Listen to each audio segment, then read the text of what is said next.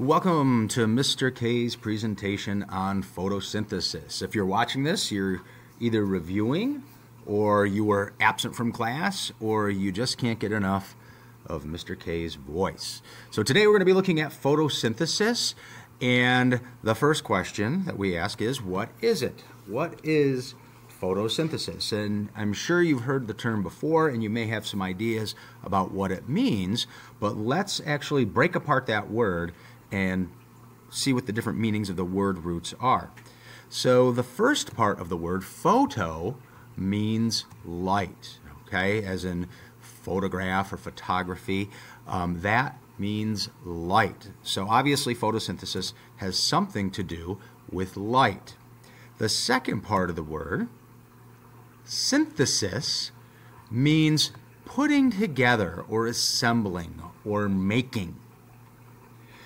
So photosynthesis, when we combine those two together, we're not putting together light. What it actually means is it means using light to make food. I'll give you a second to jot that down. It means using light to make food. So that making or putting together is the synthesis part.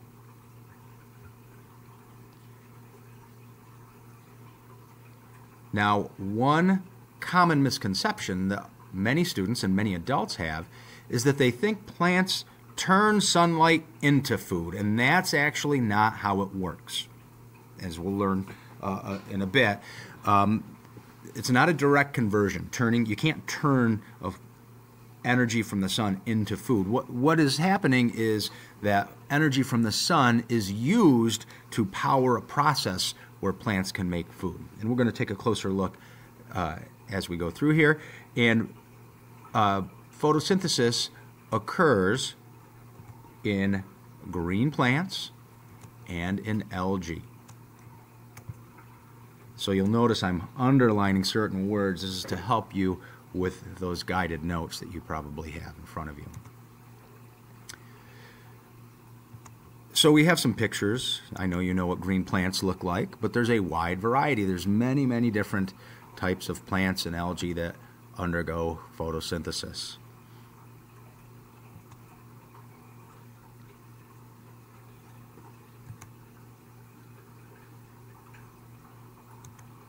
And there's my favorite right there. There's some lovely algae here.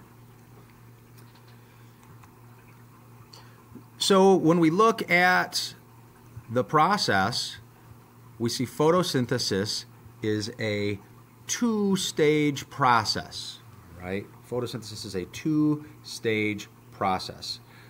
So this doesn't happen all at once. It actually happens in two different steps. In the first step, energy from the sun is captured in the plant's chloroplast, filled with the pigment chlorophyll.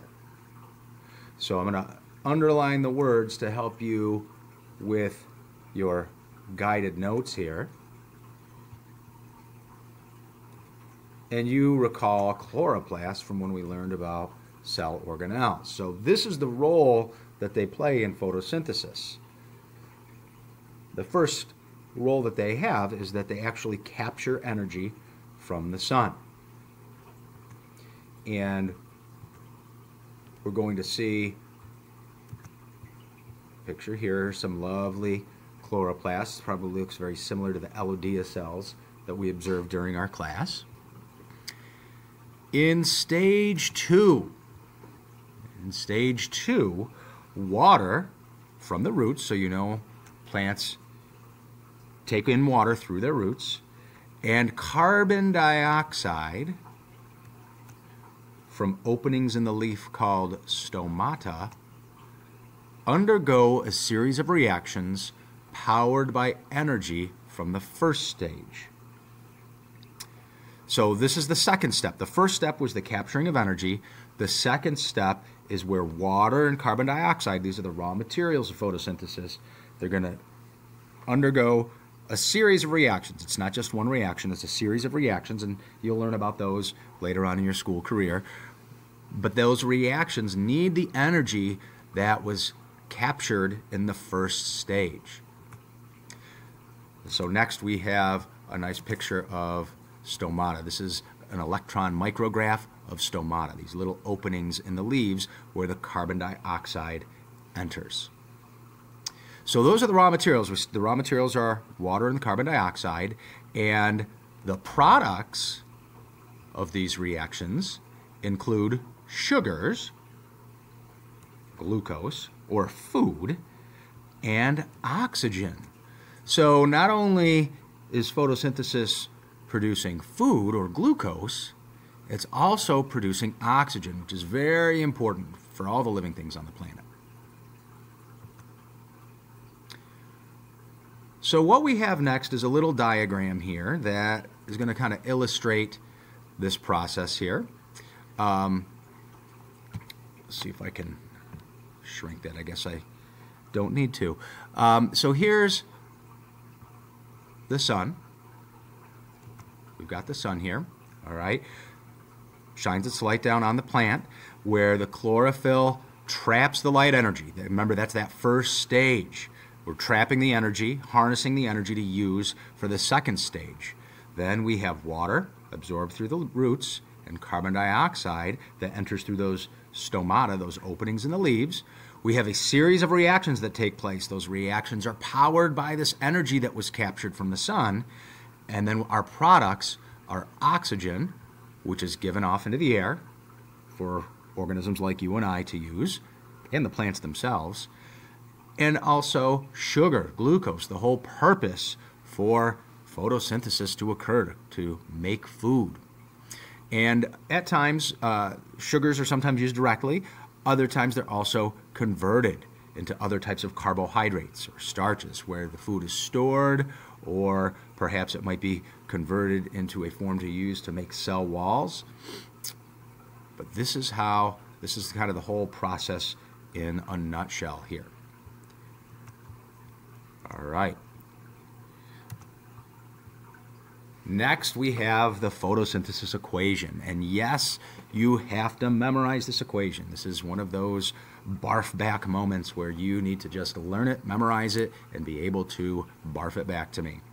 So you're going to see different iterations of this. You're going to see three different ways here. Okay, so there's not three equations. We have basically three ways of writing the same equation. The first equation here is using words, all right? So we have carbon dioxide and water. These are our raw materials. And then we have this arrow. This arrow means yields. If you were to read the arrow, you would say, when you're reading this equation, you would say carbon dioxide plus water using light energy yields carbohydrates, or sugar, or glucose, plus oxygen. Okay, so that's the other part that gets filled in on your guided notes. So this is using words. The next one is going to use some chemical symbols. Right? We're going to use our chemical symbols. You might recognize some of these from the periodic table of the elements. We're going to use our chemical symbols to show this.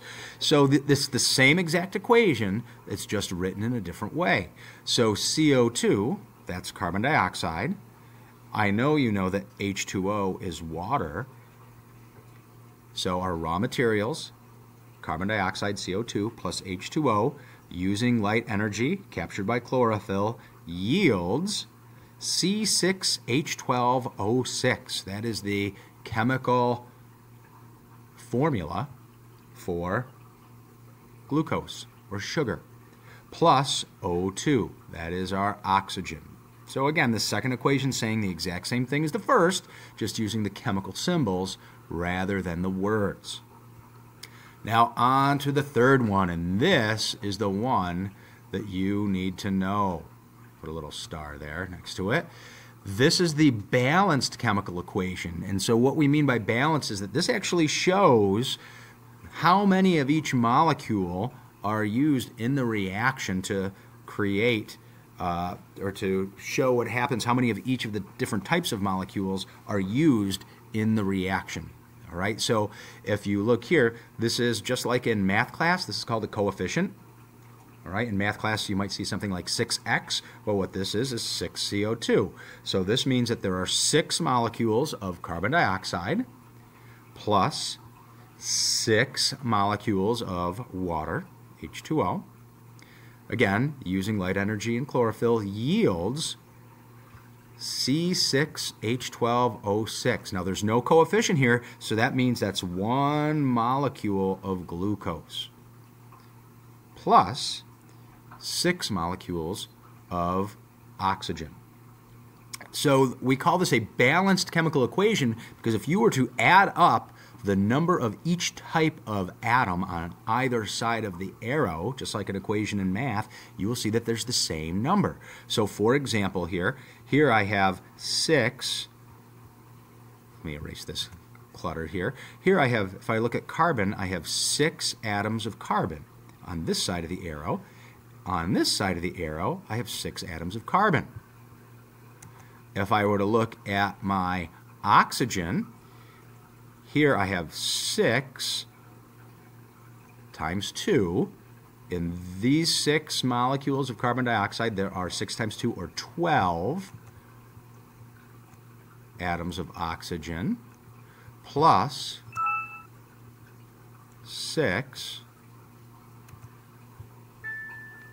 atoms of oxygen here.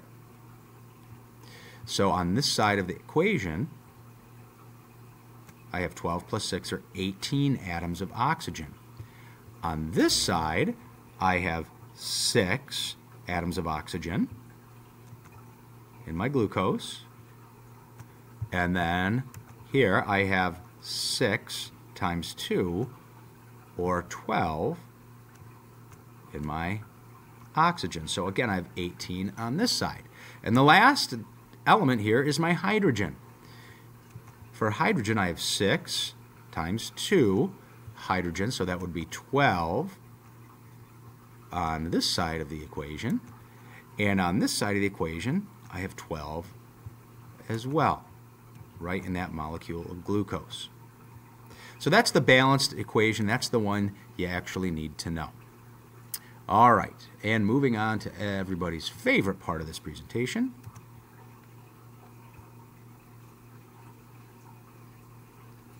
Is the photosynthesis song, which I'm not sure is going to be captured, but you can find this on YouTube. Every plant can do this fundamental process, and we can call this photosynthesis. Unlike me and you, plants need CO2. And they make oxygen that stops us turning blue. Every plant can do this fundamental process, and we can call this photosynthesis. It's a miracle how all the chlorophyll captures sunlight in the leaves of the plants and the trees. A plant of any size can do it if it tries, but we're not green, so we can't photosynthesize. Every plant can do this fundamental process, and we can call this photosynthesis. It's a miracle how all the chlorophyll captures sunlight in the leaves of the plants and the trees. Every plant can do this fundamental process, and we can call this photosynthesis. Every plant can do this fundamental process, and we can call this photosynthesis. Photosynthesis.